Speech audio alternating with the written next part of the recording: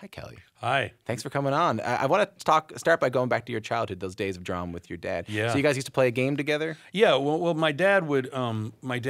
We would both draw, and we'd both sort of start. He would start the story with one sentence, and then I would draw a picture that represented that start, and then I would tell the second piece, and he would draw, and we would sort of create these sort of books together that just had this sort of comic strip of these drawings that told the story. And, you know, we both probably didn't draw that well in those days, but it was fun. And it taught me, you know, how to make up stories and draw pictures to represent them from a really early age. And I'll always think that that was really kind of the root of where my sort of passion for that came from. When you think back to the first animated film you saw, obviously I think the first animated film you see is when you can't remember these things, you know, when you're one or two. Yeah, I do, though. But you remember what was the first animated film? The first time I went to a theater and saw an animated film was when I was probably about 7. It was the Jefferson Theater in Beaumont, Texas, where I grew up. And it was Snow White and the Seven Dwarfs. Now, you got to remember, that was like 1967. In those days, you had to wait years to see these movies. We didn't have DVDs or any of the stuff we have now. We certainly didn't have Netflix. And so we had to wait. So Snow White was coming. And so I was like, you know what? I want to go see it. So my brother and I went to a matinee, and I remember watching it and seeing it on screen. And I just turned to my brother and said, someday I'm going to learn how to do that. You knew then that this is something you wanted to do. Oh, yeah. I was on that trajectory pretty much from that point forward. I love the story that you end up writing to a guy at Disney, the guy who worked on Snow White and the Seven Dwarfs and 101 Dalmatians. Oh, yeah. So what did he? Who's this guy? Ken Anderson? Ken Anderson was an art director dating all the way back. He really was one of Walt Disney's right-hand men in terms of design and just ideas. And I was an admirer of his work from books I'd seen. And I wrote him a letter. And how old were you? When I wrote that letter the first time, I was probably about 15. That's pretty ambitious. Yeah. At the time, you know, I thought I might as well have been writing to the president. You know, I was a complete Disney nerd at that point. And he forwarded the letter to a guy named Don Duckwall, if you can believe it or not. Donald Duckwall. Yeah, his name was Donald Duckwall, and he was a production manager at Disney for years and years. Yeah. And I never met him in person, but I got this letter back, and I thought, you know, they're joking with me now. What is that? You know, and I realized, no, he's a real guy, and he told me about California Institute of the Arts, and told me how to get a job, and if you want to do it, you got to learn. You got to go to school for it, and that's what I did. And that was a long time ago now. That's incredible. I want to play a clip from the first movie you got screen credit for. This is Disney's The Black Cauldron. Oh, yes. I've never seen The Black Cauldron. For as far as I can tell, it's not exactly Snow White. So what you're about to hear, this is when the Horned King uses the cauldron to raise the dead, and his cauldron-born army begins to pour out into the world.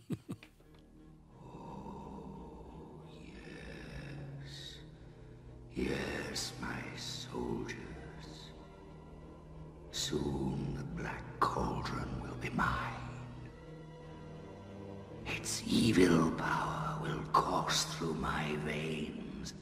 From the 1985 animated Disney film, The Black Cauldron, where the Horned King raises his dead army out of the cauldron. That was the first screen credit for my guest, Kelly Asbury, director of Smurfs the Lost Village. So I understand it was some kind of bet you made in high school with a friend? Disney put out in Life magazine somewhere around 1977 or 78. There was a Life magazine article about upcoming films from Disney, and it said that The Black Cauldron would be released somewhere in like 1984, 85. And I said to a person, this friend next to me, I said, you know what? I'm going to work on that movie. You watch. And I ended up doing it, sort of by happenstance. What do you mean? Well, I was working at another company, and a friend of mine had gotten a job at Disney. It was right after I got out of school, and he called me one day and said, "Hey, they need an in-between artist over here, and I gave your name, and they need him now. And can you just, can you send your portfolio?" So it was just this timing thing where I got in there, and I worked on that movie. It was my first actual animated feature. You must have been so excited. I was beside myself. I couldn't believe it. And then to see my name on screen that first time I actually thought, wow, I'm on the path I wanted to be on. We could talk forever. I mean, I want to fast forward a little bit. We Mm-hmm. could spend the next 3 hours talking about the films you made. I want to talk a little bit about The Nightmare Before Christmas. I want to talk about Tim Burton. You got to work with him on that. It's considered to be one of the most groundbreaking animated films of all time. Tell me a little bit about working on that film. Well, the thing is, I wish I could say that I did work a lot with Tim. I worked with Henry Selick, who directed it. Tim Burton had developed that story and done all kinds of drawings years before it actually got made. And Tim had actually gone to school with Henry Selick and asked Henry to direct the film. Henry is a master of stop motion. He did James and the Giant Peach. He did Coraline a couple of years back. He's just great. And so it was really Henry that I worked the most with. Now, we were influenced by Tim, and Tim came through here and there, and I met him, but I can't... A dark cloud surrounding him wherever he walks. It was always raining. Yes, and he was always kind of walking across, he always kept toward the walls. Oh, my Lord. He really did. I don't terrifying. know what that was. Yeah, but he was nice enough, but never really got to know Tim. It always disappoints people a little bit because they want to hear all about Tim Burton, and I simply just don't know the guy very well. No, but I think what I'm really asking about is that this is considered to be one of the greatest animated films, and at least a very groundbreaking animated film. Oh, yeah. First animated film to be nominated for an Academy Award for Best Visual Effects. Yep. And you also worked on Beauty and the Beast, Yeah. which was the first animated film to be nominated for Best Picture. For Best Picture. Yeah. I know that animated films sometimes suffer from a lack of recognition. What did that recognition mean to you?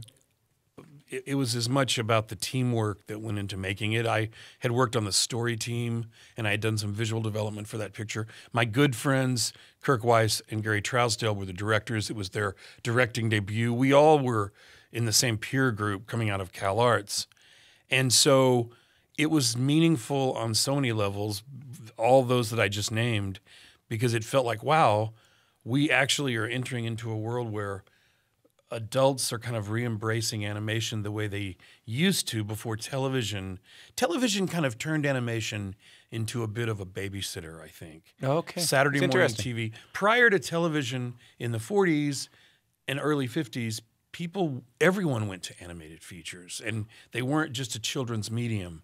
But that sort of happened, and then I think Beauty and the Beast and Little Mermaid and certainly Lion King suddenly brought adults into the theater to see movies. So to see animated movies. So it was certainly a great time to be coming up in the business for that. That's so interesting, the idea that it became a bit of a babysitter for some folks, and instead of a really artistic experience. One of those great artistic experiences, and I think this hit me at just the right time, was Toy Story, the first full feature-length computer-animated film. I know you worked on that. Yeah. Let's take a listen to when we first meet Buzz Lightyear, when he lands in Andy's room. Buzz Lightyear to Star Command. Come in, Star Command. Star Command, come in. Do you read me? Why don't they answer? My ship! Blast. This'll take weeks to repair. That is a clip from 1995, Toy Story, such a great movie. where we first meet action figure Buzz Lightyear. You were smiling during that one. Well, it's just fond memories. I mean, I worked on Toy Story in sort of its midpoint of story development. I was only there maybe a little under a year. I was between pictures at the time, and it was between Nightmare Before Christmas and James and the Giant Peach. Right. There was a little. I was living in the Northern California. San Francisco is where those movies were made, and my friend Joe Ranft, the late great Joe Ranft, story artist for Disney, he was working with John Lasseter and said, "Look, we need your talent. Come over here." So I said, "Okay, sure." And You got brought in as a story artist. a story artist. Yeah. Forgive me, what does a story artist do on an animated film? A story artist, sort of with the script as a jump-off point, you're given maybe a sequence or 3 pages of script, and you interpret that script in drawing form, like a comic strip. How about And then you add gags and you pitch it, and things get added to it. But it's sort of the visual writing of the movie, and it really becomes the blueprint for the film is the storyboard that's made into a story reel. And so you make the movie completely in still pictures first. Kelly Asbury, anyone who has kids of a certain age has watched Frozen probably dozens of times. Oh, yeah. I have never seen it. And I said this yesterday, and I had 3 parents in our office look at me and go, "What?" And I asked, have you seen it dozens of times? And they said dozens of times. Did you know how big a hit Frozen was going to become? At the time I worked on it, my good friend Chris Buck directed it, and he invited me to do some story work. I had finished James and the Giant Peach, and I was like, sure, again, I was between. That's what's great about, we all kind of help each other, So I went and I was working at Disney on that, and they were going through a lot of story changes and a lot of turmoil to try to figure out just how to convey the story they wanted to tell, and it takes a while with these movies to find the story. You have to really dig. And we were in the middle of digging when I worked on it. And I actually got asked to go work at Sony when I was kind of finishing up on my time on Frozen. And I remember going, what are they going to do? I mean, it was really kind of in trouble. You weren't sure if it was going to work. I feared for all my cohorts that were working on it because, it's a tough, these movies are hard. Yeah. And you go through this time just like any production. If you've ever been in a stage production, there's always some moment when everyone's just like, "Oh my gosh, what are we going to do? This is an absolute failure." And then for some reason, it comes together as it gets made, and all the people team up. And Frozen, when I finally saw the film, I was aghast at how wonderful it is. I mean, I was like, how did they pull this off so quickly? It really came together. And I'm really proud to have had any part in it. I had a very small part, but no, Frozen ended up being something special. There's no doubt. I'm going to end up watching it this weekend, I think. Smurfs the Lost Village. You're going to see Smurf the Lost Village this weekend. First, right away. This is your fourth run at directing, and the movie sticks truer to the original cartoon than previous Smurfs adaptations. How much freedom did you have taking an iconic cartoon like the Smurfs and rebooting it? Well, fortunately, I had a lot of freedom regarding the look, particularly. I wanted the movie to really go back to the Peyo comic books from the 50s and 60s, really. And he had such a wonderful style of drawing, and it was 2D, and it was very bright and colorful and buoyant. And I wanted to convey that in a way that I don't think it's ever quite been done. And I luckily had Sony Pictures Animation and Sony Imageworks. The team of artists that work for those companies are just incredible. And we all got on board. We all kind of, once again, a director of an animated feature is only as good as the team behind him. And I had so many people just on my side trying to get this right. And Christine Belson, the president of the company, came in about 2 years ago.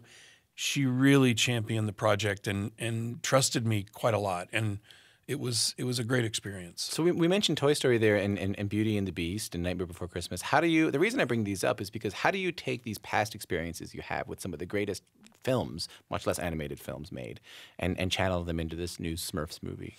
Well, it's all, every movie has its own challenges.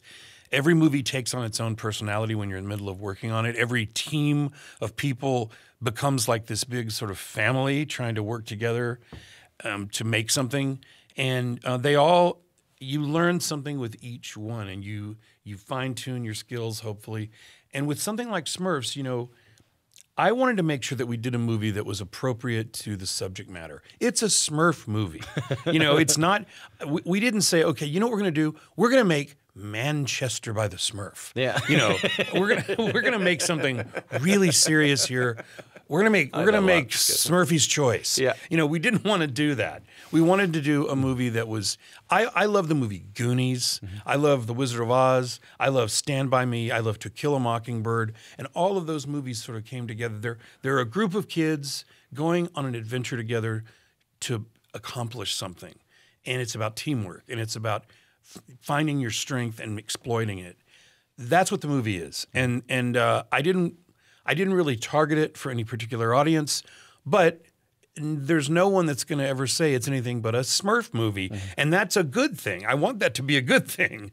And so I think I have to leave it to the viewers to see how they feel about it. I want to ask this question before we let you go is, you started out with the Black Cauldron, which is, I would say, a very traditional form of animation, yes. and essentially drawing. Yes. And now you're deep into this computer animated style of drawing. Are you ever wistful for the old days of old animation? Sure. I mean, I think that they are. The computer and the digital side of things is really just a new paintbrush for the artists. But it's taken a few things away. Most of the artwork is produced digitally. Almost all the storyboards are now done on a Cintiq tablet, on a drawing digital tablet. Yeah. And so it's taken away all that volumes of original artwork that we used to have that, that's going to eventually be something that is strictly owned by collectors. And those are things that I think is a loss. Mm-hmm. But I also think that, you're never going to find anything more rich than a hand-drawn image and someone who's really, the people like animator Glenn Keane or Mark Davis or these classic Disney artists, that is something that I think it will always be a great, beautiful art form. I hate to think that it's something that's dying away, but you don't see that richness, at least in America, very much. Japan still embraces 2D animation a lot. There's beautiful work coming out of Japan. So it'll always be there, but I think that more and more kids are just expecting everything to be digital. Mm-hmm. And it's I don't know what's next. Virtual reality is going to change things. So you can live with the Smurfs if you want. Yeah, I guess that's next. Kelly Asbury, it's been such a pleasure. Oh, it's really been a pleasure. Thank you.